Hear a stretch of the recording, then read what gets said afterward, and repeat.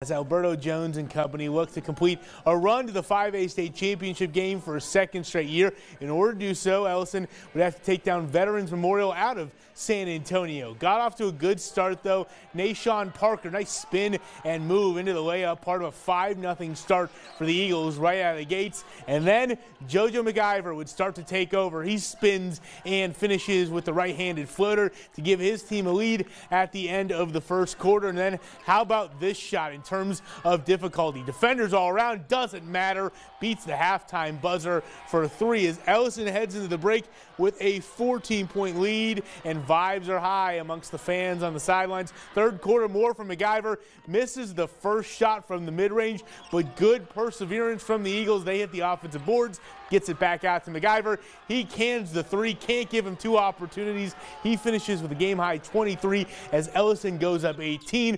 Fourth quarter, putting the nail in the coffin. Deron leaks the three. Eagles up 21, and the run continues. Ellison headed to the 5A state championship game once again with a 59-47 win.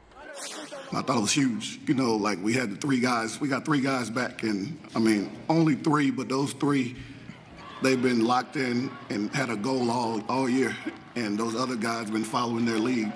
So, I mean, I was proud of it, but it didn't surprise me because they've been locked in. After we lost to Shoemaker, it fell out the rankings. After that, I've seen a different team. They just kind of been locked in and were peaking at the right time. Just to be able to get back to this point, it's a pretty good feeling, but can't get too excited because we got one more.